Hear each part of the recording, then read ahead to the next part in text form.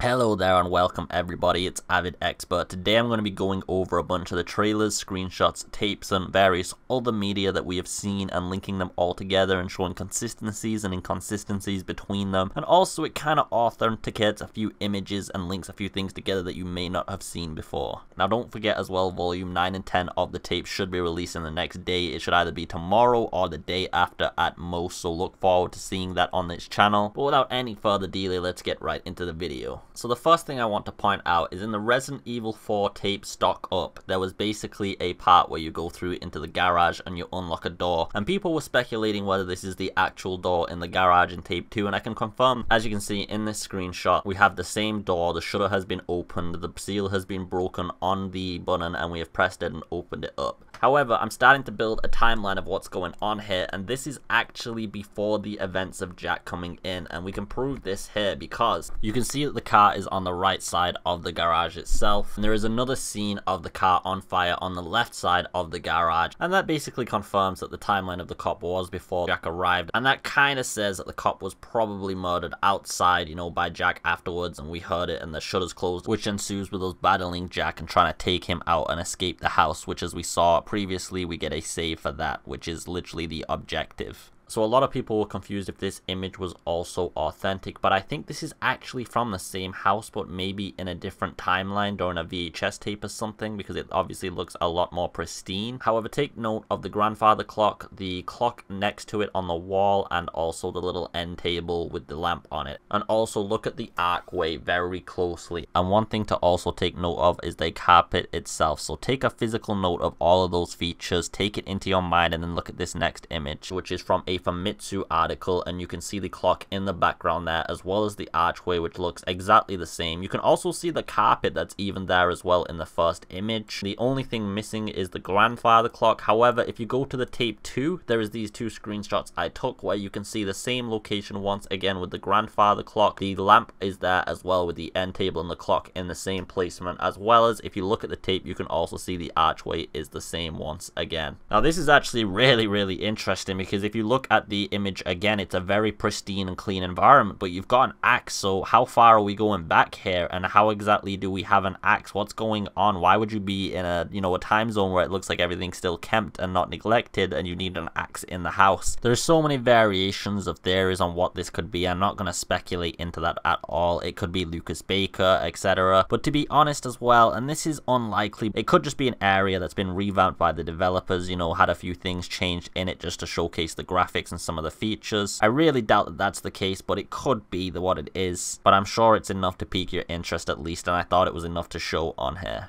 Okay, so on the same subject of time being a little bit inconsistent in this game, you know, with the game going back and forth, we first see Jack coming through the wall in the tape 2 trailer and breaking it, and he has a shovel in tow. And if you remember in the actual Immortality trailer, he basically has a paint roller with nails, and he's got his shirt off. Now, he has his shirt on in the original image as well as having a shovel, so he's lost some clothes and completely changed his weapon. This would imply that obviously when he breaks through the wall, as we saw, the wall was actually broken in the Immortal trailer, he's done some combat, lost his clothes, got a new weapon, and completely tried to come back. Now, if we remember as well, Jack did actually lose his shirt, but his pants kept on when he got burnt from the car itself, and he lost his weapon as well. However, his skin has completely healed, which just kind of shows you the power of this virus, whatever it is. So in these next images, we get to see that the intercom is active on the mansion, and we can use it, and that we do actually use it. And if you take the story elements into context, such as the fact that we're shooting into people and blowing them up, and they're still reviving and coming back at you with fucking paint rollers with nails attached to them, I think you can probably assume that going around to one of the houses and using the intercom is probably something you wouldn't do. This is definitely an image from before anything has really happened. This might actually be a reference to the Volume 5 survival tape and gaining access to the yard by getting the dog's head. Maybe we have to get the dog's head to get inside the mansion, which would imply we're kind of working with somebody, you know. I don't really think there's a gate mechanism with an intercom that works off of a dog's head, but you know, possibly that could be a thing. I think it's more than likely we're working with somebody at this point. So guys, that's all I've got to show you today. I hope you thoroughly enjoyed the video. To be honest, I put a lot of effort into making this. There was a lot of analysis and review, you know, going through all the pictures together and correlating and connecting it all together. I hope you're all having a beautiful day as always. If you enjoyed the video, please leave a like and a subscribe, and take it easy for now, and peace.